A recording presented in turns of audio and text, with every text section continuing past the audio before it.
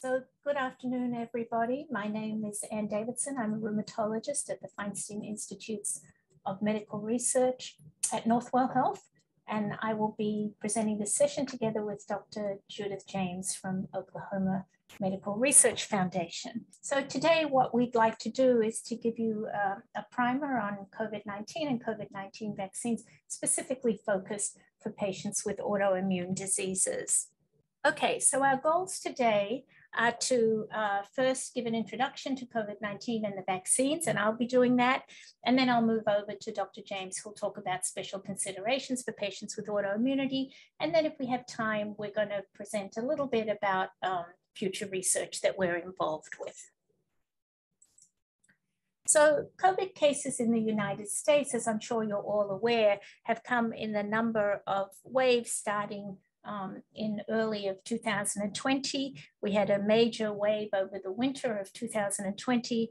And when the vaccines became available, cases started to go down.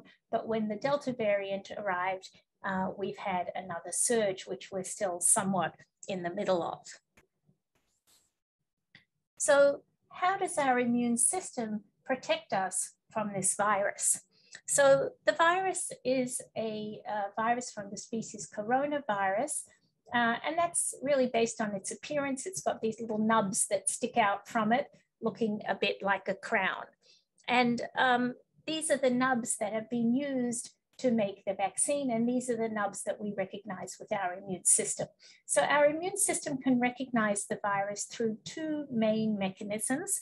The first one is shown on the left side, and that is our antibodies. So these antibodies are made by specialized white blood cells that will expand and make very highly effective antibodies that can prevent the nubs on the virus from binding to receptors on cells. And this prevents the virus from actually getting into the cell, so the infection never really gets started.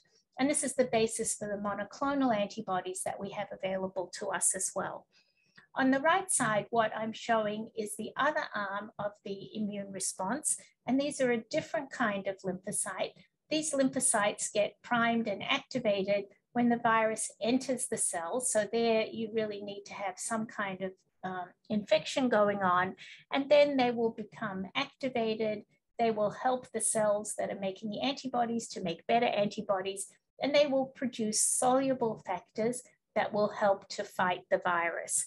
Now, one of the problems with COVID-19 is that sometimes it induces so many of these soluble factors that it makes people very ill. So how long does this immune response last if you've had an infection? Well, what we know is for all virus infections that you'll get a peak of a response over the first few weeks after the virus infection, and then things will slowly wane away. And each virus has its own particular ability to induce an immune response and to have one that's long lasting. So measles, for example, will give you a lifelong response, but viruses belonging to the coronavirus family tend to give a bit of a more short-lived response. So what you can see in purple is the virus coming up and going away. And then we can see the antibody response in the light blue that can last for weeks to months. And the other lymphocytes, they are called T cells, that also last for a few weeks to months. And then there's some memory so that next time the virus comes along, we make a better response. Now, coronavirus itself is one that doesn't induce a particularly robust memory, and that's why people can get coronaviruses more than once. So how do we get our immune system to work better? We have these now wonderful vaccines. So we have two types of vaccines available in the United States. The first on the left is a so-called RNA vaccine. That's where the genetic material for these protein nubs on the virus are delivered to cells. The cells will make the protein, and then the immune response will get tricked into thinking that the virus is there and will make the same kind of lymphocyte response that I showed you previously in response to a natural infection. The other vaccine we have available, and those vaccines are the Pfizer and Moderna vaccines. And the other vaccine that we have available is one where the genetic material for the virus has been put inside another harmless virus. So that virus will go in and infect the cells, will release the genetic material for this protein, and the immune response will carry on the same way as I just indicated. So again, we have this so-called adaptive response where we have the cells that make the antibodies that stop the virus from getting into your cells. And then we have the other lymphocytes, T lymphocytes, that help to activate those B cells and also to kill virus-infected cells and release soluble protective factors. And then after that, you will have some memory. And if you encounter the virus later, those cells will get activated much, much faster so that you don't get a severe infection. And that's what we're seeing with the vaccines right now. Okay, so do the vaccines work? Yes, they work. So this is a map of the United States. And in green, you see the share of the population that's been fully vaccinated. And in purple, you see the patients who've been admitted to the hospital. So in areas where most of the population that have been vaccinated, very few people are being admitted to the hospitals. And in areas where very few people have been vaccinated, a lot of people are still being admitted to the hospitals. So these vaccines work very well to protect us against the severe disease that will end up putting us in the hospital. Okay, so unfortunately, the immune response to both the viruses and the vaccines do go down over time.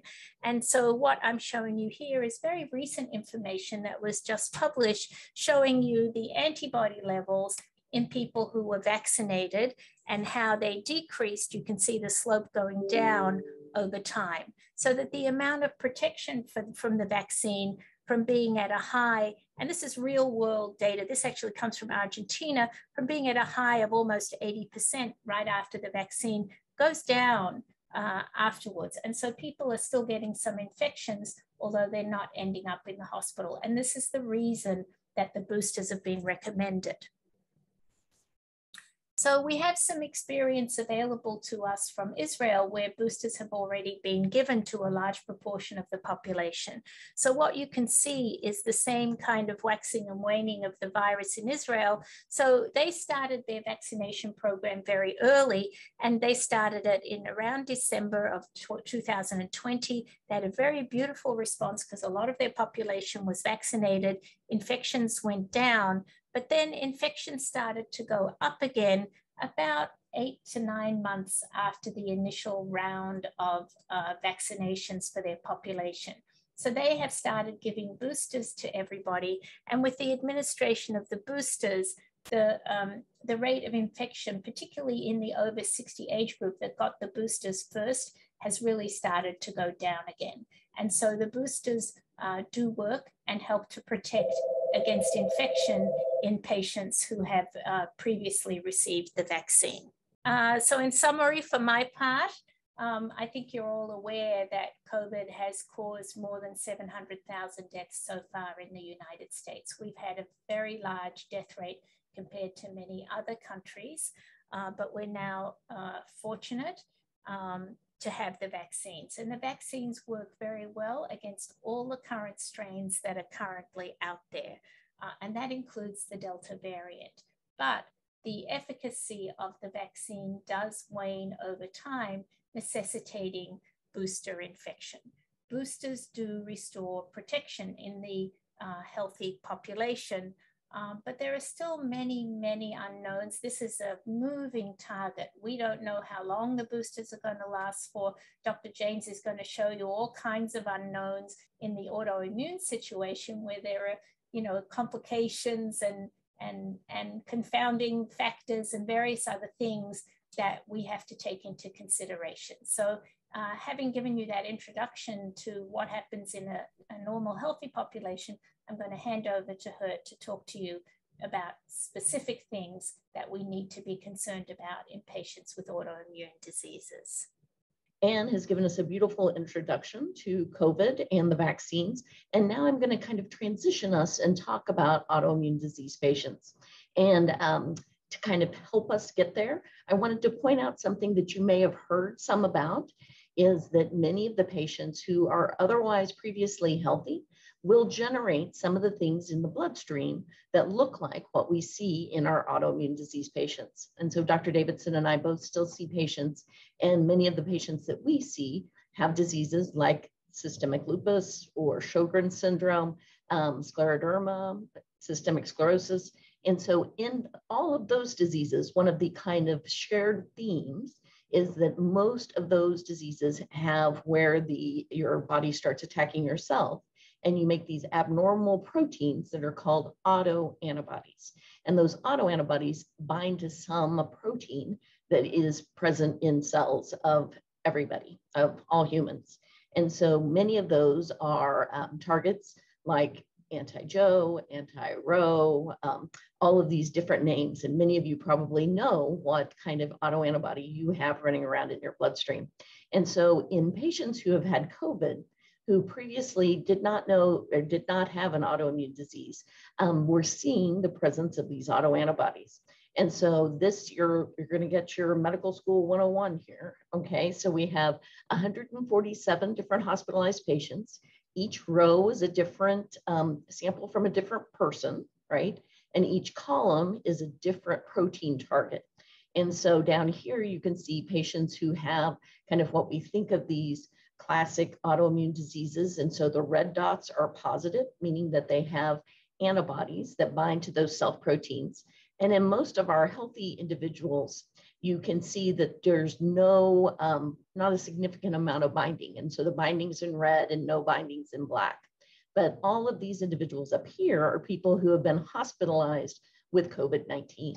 And so you can see that there are a few people who have antibodies that look like scleroderma and some that look like inflammatory muscle disease or myositis, lupus and other diseases. And then many of these individuals make antibodies against some of those soluble factors that Dr. Davidson was talking about that are increased in COVID patients, and they can make antibodies against those responses. So over half of patients who are really sick with COVID, sick enough to be hospitalized, will make at least one of these autoantibodies.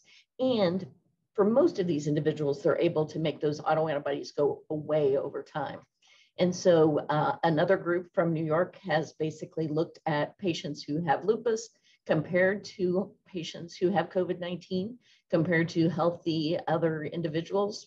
And they found that lupus patients have higher levels of these antibodies, and that many patients with COVID-19 have similar levels that we see in lupus patients for multiple different kind of protein targets. And that if we look at how severe the disease is, the patients who have become the most ill with COVID-19 are more likely to make these abnormal responses. And so the other thing I wanted to point out, and many of you may know, because some of you probably have recovered from COVID, is that some of the symptoms that are common in patients with COVID-19 overlap with some of the driving symptoms that we see in our patients with autoimmune diseases. And so, for example, joint pain. So almost half of patients who have COVID-19, whenever they're acutely ill, will basically have joints that are really sore, some of them even swollen. And that we're also seeing this in a significant percentage, about a quarter of patients that have long symptoms of COVID or long COVID or post-acute sequelae of COVID. And so this is kind of in the post, more than 28 days after they had their acute infection. We also see almost all patients have severe fatigue whenever they have acute COVID, and that almost half of individuals who have long COVID will continue to have severe fatigue. And even things that are more specific for some of our autoimmune diseases, like Zika syndrome, which means dry eyes and dry mouth and is very, very common in Sjogren's patients, is also present in a significant subset of people who have long symptoms after their COVID-19. We're also seeing a number of different autoimmune diseases that could possibly be triggered by this acute, very aggressive viral illness. And so some of these you may have heard about, like Guillain-Barré or myasthenia gravis. Others are really, these are still pretty rare, but we're seeing more and more autoimmune diseases that seem like they may occur after COVID-19, probably in people who were genetically predisposed to develop an autoimmune disease. And so what does this mean for patients who have autoimmune diseases? And even though Dr. Davidson and I both work mainly in lupus, we are trying to make this a little more broad to the different diseases that are of interest and to the people on today's webinar. And so how do patients with autoimmune disease respond to COVID-19? Is it much, much worse in our patients? And so there have been multiple studies that have come out. I'm just going to highlight a few. So in lupus patients, you're more likely to be hospitalized with COVID-19, especially in the early phases of the COVID-19 pandemic. In a paper that came out from New York University, they found that lupus patients who were Latina, that had increased BMI, had a history of kidney involvement with their lupus, or had the other kind of what we call comorbidities or the other chronic medical conditions that have been associated with COVID-19 were enriched in those lupus patients who were more likely to be hospitalized as well. In rheumatoid arthritis patients, if you control for all those other factors that we know increase your risk of having severe COVID, like increased BMI, heart disease, other things like that, and they match them based upon age and race and gender, that we really didn't see a big difference between rheumatoid arthritis patients and these matched other individuals for hospitalization rates. And it may be because patients who are on certain kinds of medications that modify a part of their immune system, like the TNF inhibitors, may actually have a little lower risk of being hospitalized compared to patients who are on other medicines that may increase your risk of being hospitalized, like being on higher doses of prednisone before you contract COVID-19. In MS patients, we've also seen an increased risk of hospitalization, mainly in patients who are on a B-cell depleting therapy or anti-CD20 therapy. Again, they have more pneumonia, more pulmonary or lung involvement, and again, associated with the same kind of factors, risk factors that are seen in the general population. And the same thing with inflammatory bowel disease, slightly higher risk of hospitalization with COVID, and again, associated with increased age, comorbidities, and steroid use. And so I thought this was kind of an interesting thing to bring up to this group. And so, of course, as the COVID-19 pandemic was kind of rolling across the world, different groups were trying to get together and say, how can we understand how this is affecting our patients? And so there was a COVID-19 Global Rheumatology Alliance that was formed. And this included rheumatologists, but also patients who were very interested in sharing their experience so that they could help to inform what was working or wasn't working in our autoimmune disease patients. And so this was driven by the patients and providers. Patients completed detailed questionnaires and patient-reported outcomes. This is the website down here. And providers put in information from patients that gave consent. They rapidly generated a lot of data from more than 9,000 autoimmune disease rheumatic patients from 40 different countries. And they published a number of different papers and helped us identify what predicts hospitalization. Again, finding this higher dose of prednisone, age over 65, and comorbidities.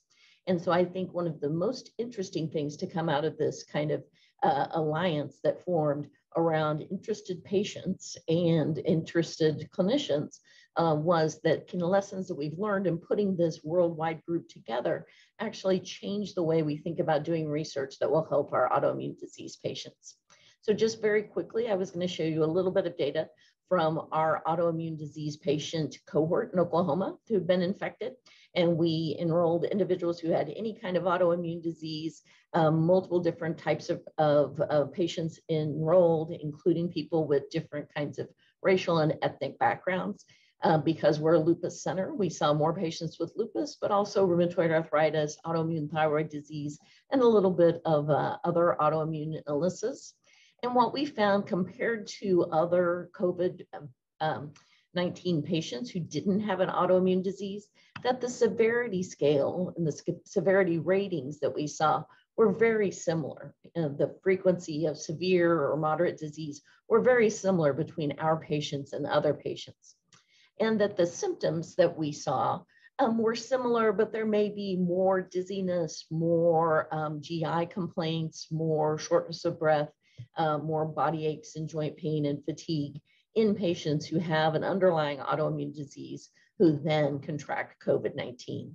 And I think one of the most striking things we found is that we're following these patients over time, and they're giving us information about how they're doing recovering from COVID and what their long-term symptoms are. And that we had about half of our participants who were still having symptoms more than 28 days after they tested positive for COVID-19. And that if we compare that to our other individuals who did not have an autoimmune disease, that it was only about 18%.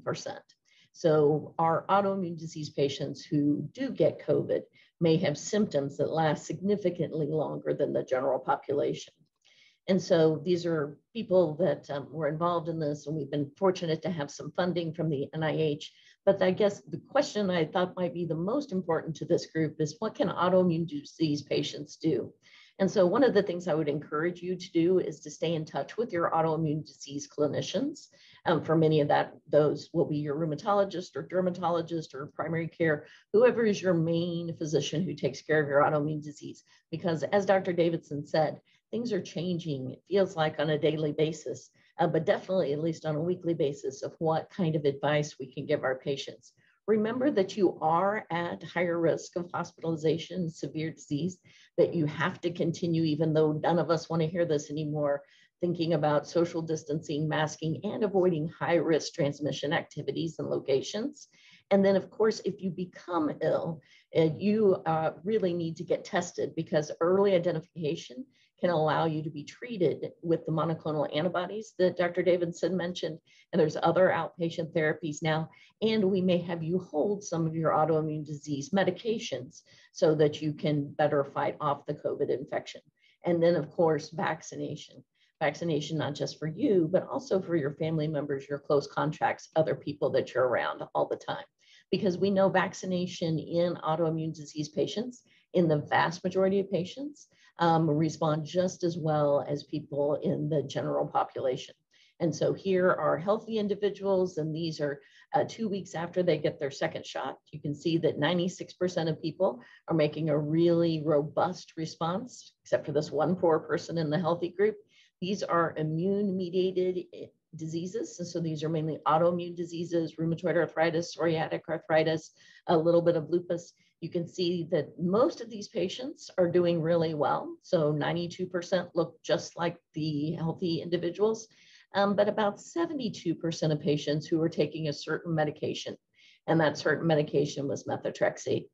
And so there are several different reports now that suggest that methotrexate, mycophenolate, B-cell depleting agents may be associated with not making quite as good of a response. But again, this kind of summarizes a lot of the different studies that have come out about COVID vaccination in autoimmune disease patients. And you can see that out of 100% response, that the vast majority of autoimmune disease patients are somewhere over here in about 85% of patients looking like they make a good response. But the outliers over here are patients who are taking B-cell depleting agents. And those are like anti-CD20, rituximab, ocrelizumab for multiple sclerosis, and others. But the thing to remember is, even though the antibodies may not look good, that some of these patients may actually be able to have other parts of their immune system, like their T cells, that may respond to the vaccine and may be able to provide some aspect of protection. And so there are certain medications that may decrease your ability to make a really good response to the vaccine, like B-cell depleting therapies, mycophenolate, methotrexate, maybe others like JAK inhibitors or other multiple sclerosis medications, abatacept, for example. But we feel that it's really important that we have additional research so we'll know who are the people who are not responding, why are they not able to make a response, how can we help those individuals potentially make a response to the vaccine, who are the autoimmune disease patients that are having breakthrough infections, meaning you've been vaccinated but then end up with COVID-19, and especially severe breakthrough infections, so infections that end people up in the hospital or in the ICU. And as I mentioned, even if you have low antibodies after you have a vaccine, are there other parts of your immune system that are poised and ready to respond? in case you have been exposed or when you are exposed to COVID-19?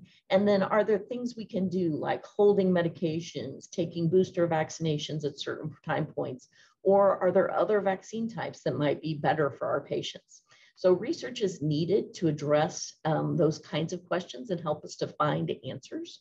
And so Dr. Davidson and I are both involved in some large projects trying to understand whether or not COVID booster vaccinations really help our autoimmune disease patients, and how can we optimize the responses that autoimmune disease patients have to these vaccines.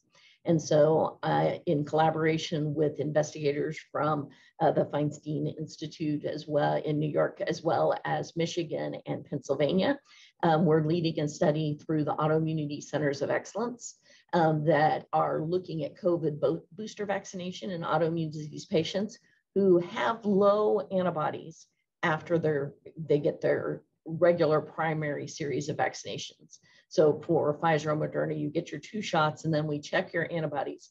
And if your antibodies are low and you're on certain medications, then you would qualify for the study.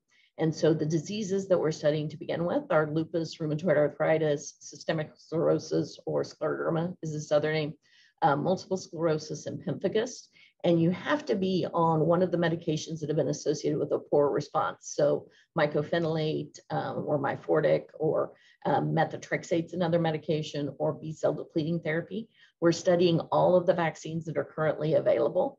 And we're testing whether or not holding your medicines around the time of vaccination actually improve the response to the vaccination compared to individuals who come in and just keep taking their medicine like usual. And this is also closely monitoring patients for any increases in disease activity, any kind of increased adverse events, which so far things are looking good. And then it also has an adaptive design, which means that you've heard try again. This is a clinical trial that actually lets us try again. And so if we find that there's a subset of autoimmune disease patients who are not doing well with the booster, that we'll be able to do an adaptive design to allow them to have something else to see if there's some other vaccination. Can we switch to a different vaccine? Can we do something else like give monoclonal antibodies to decrease the infection in our patients? There are now sites active all across the United States. I put in the phone number and the contact for a person here in case you're trying to find these, or you can go to clinicaltrials.gov, and this is the number that you can look up, and it'll tell you all the sites and the contact for the place of the country that may be closest to you. And then finally, I'm going to turn it back over to Dr. Davidson to talk about another large, exciting study that's going on. Okay, thank you, Judith. Just to continue in the vein of research, we really need to find out more about our patients with autoimmune diseases, how they respond to the vaccine and how they respond to the booster. The study that Dr. James just told you about is for people who didn't make a very good antibody response to their first set of vaccinations. But what we're interested in understanding is what happens to people who made an okay response. And so the questions we're asking there are, well, is their response really okay? Does it go down faster? Is it really protective? What happens if they get a booster? And so on. And so what we're doing is a real world study. It's an observational study, again, in collaboration with our Autoimmunity Centers of Excellence, in which we're studying more than 500 patients with diverse autoimmune diseases on lots of different medications. And we're following them for 1 year and looking at intervals to see how well the immune response is holding up in our autoimmune patients who are on lots of different medications, how it's holding up over time. And so we are measuring, so this, because it's a real world study and we're not controlling everything, we're using a lot of self-reported data. So are our patients having side effects? Are they having flare-ups of their disease?